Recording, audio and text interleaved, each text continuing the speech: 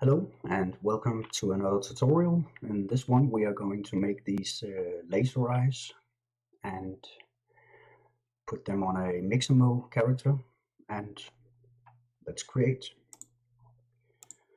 First you will go to Mixamo and find a character you like, download it as a FBX, and next you will go into Blender and say File, Import, FBX, and find your file.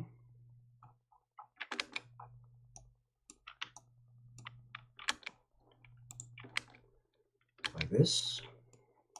Next we are going to create a cylinder, which is going to be his laser coming out of the eye. It's important that you go to settings, viewport display, show axis, and in edit mode you will rotate 90 degrees along the X, because you want the Y direction to be like this. Next we are going to select this face and say Shift S, cursor to select it, and go to object mode and say set origin to 3D cursor. Let me just turn on screencast. Now I will scale it, Shift Y.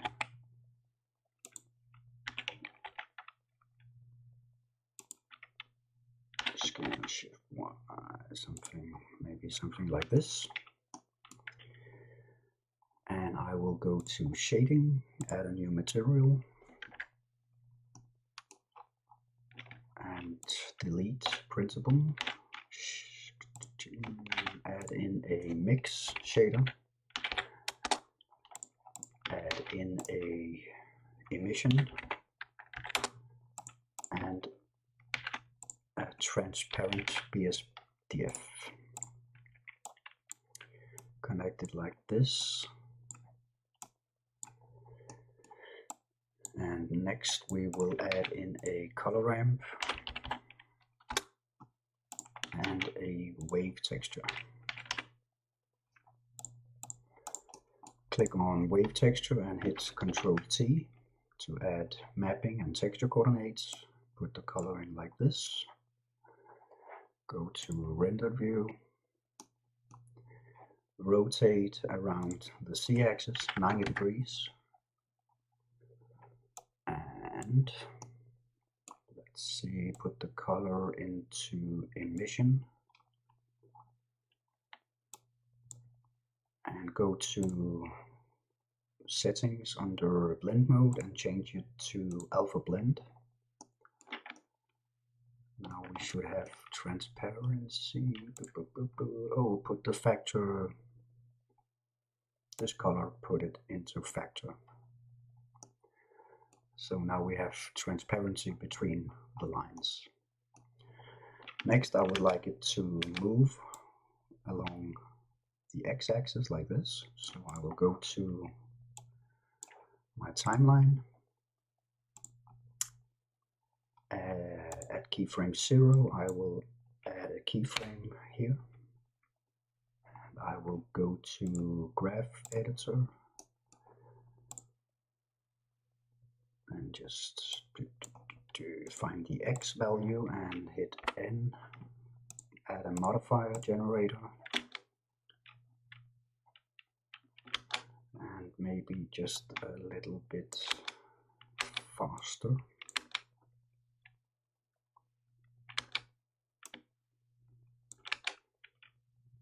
Something like that.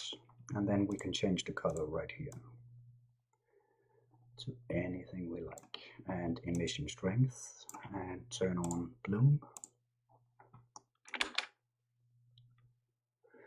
Yes. Next I will go to my mesh, go to edit mode, find the eye, and select this vertex and call it his left eye. Go to vertex groups, add a new group, left eye, assign. Now do the same for the right eye. Right eye and assign.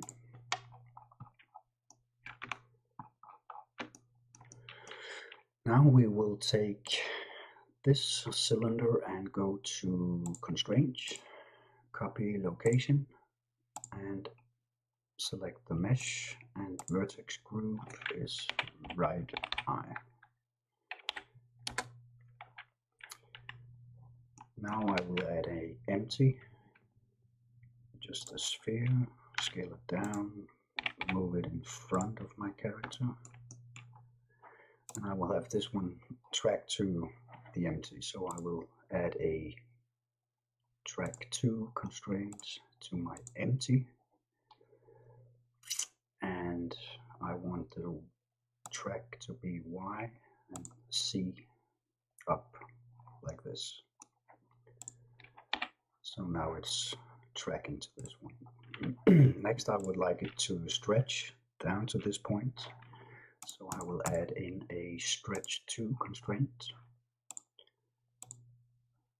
to my empty, and I will just scale it so that it hits right about there.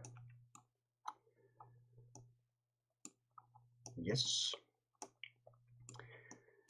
Now I will duplicate, Shift D, and just right click, and on the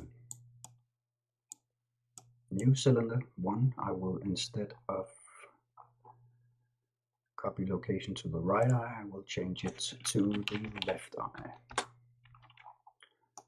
So now we got 2 lasers.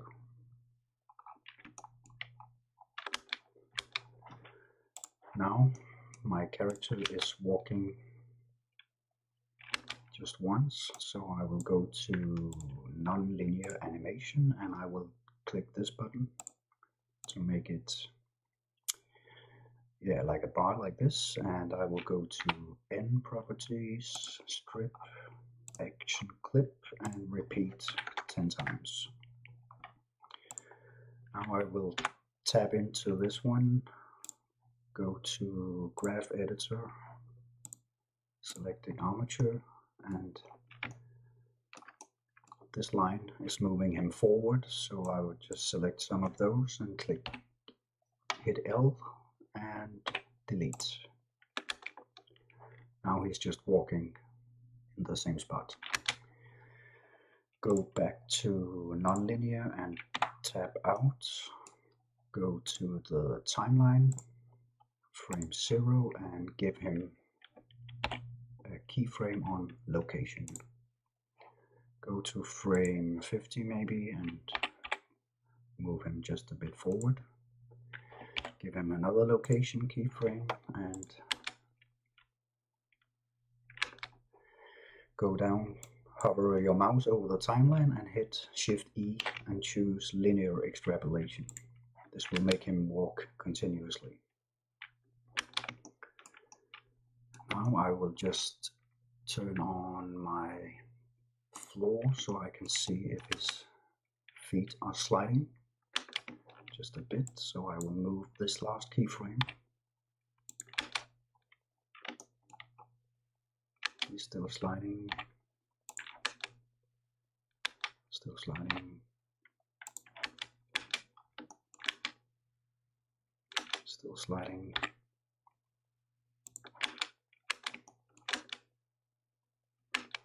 Yeah, you just play around with this keyframe.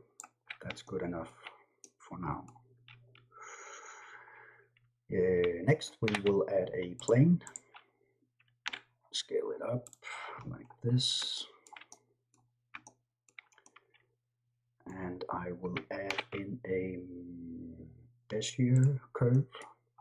Go to edit mode, delete vertices, go to top view, hit T, choose draw, and I will just draw a curve like this.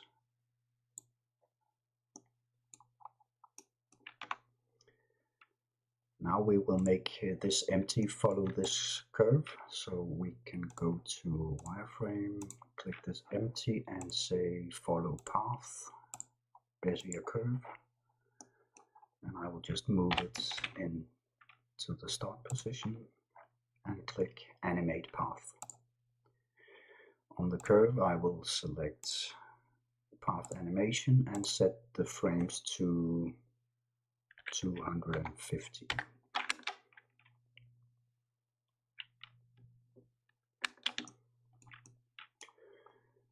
Next, I would like his head and upper body to move as well, so I will go into the armature and go to pose mode and select this bone, and under bone constraints I will add a track 2 and choose my empty, and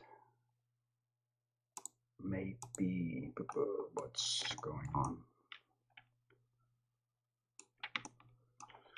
Just go back.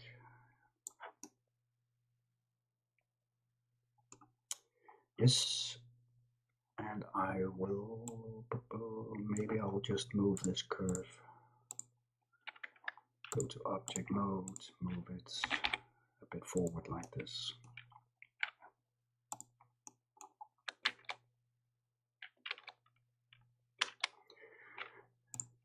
Next, I will go to pose mode again and select this next bone and also add a track to my empty on the C, and this time I will turn down the influence, maybe 0.8, and this bone I will add a track to my empty and choose C and turn it down to 0.6,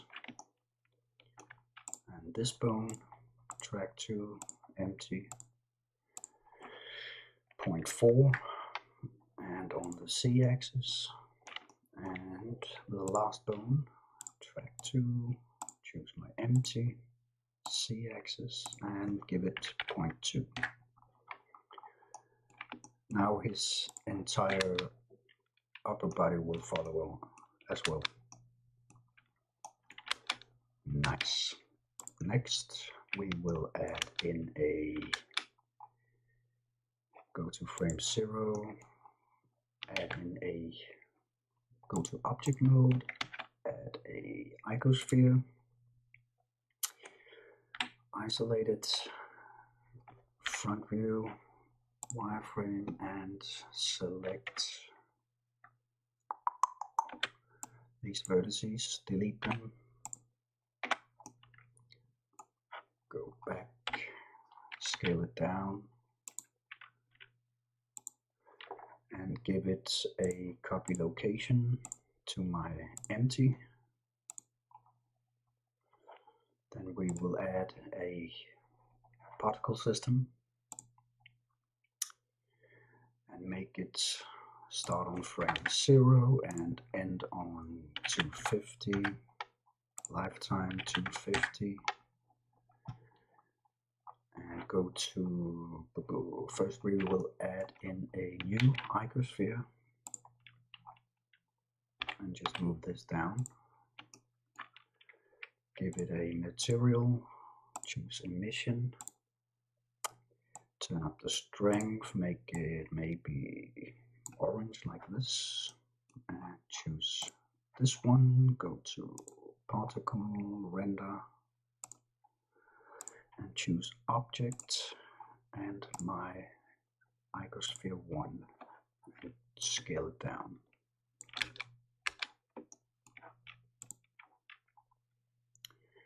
Maybe I will move this curve up a bit.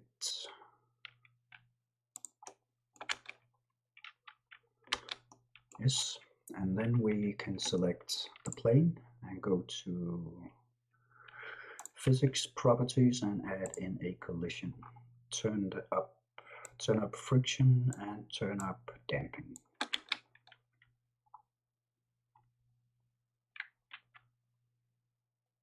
Yes, next we will add some geometry to this curve. Maybe just scale up this plane. Select the curve and go to curve settings, geometry, and turn up the depth and give it a material like this one. No, give it material 2. Now I would like it to animate, so you can go to the curve settings under start and end mapping, and on frame 0 we can turn this one all the way down, give it a keyframe, and on frame 250 turn this all the way up and give it a keyframe. If it's not following, you can choose, instead of resolution, you choose maybe spline. Yes. Then it should follow like this. So next we will just find a nice angle for my camera, lock camera to view.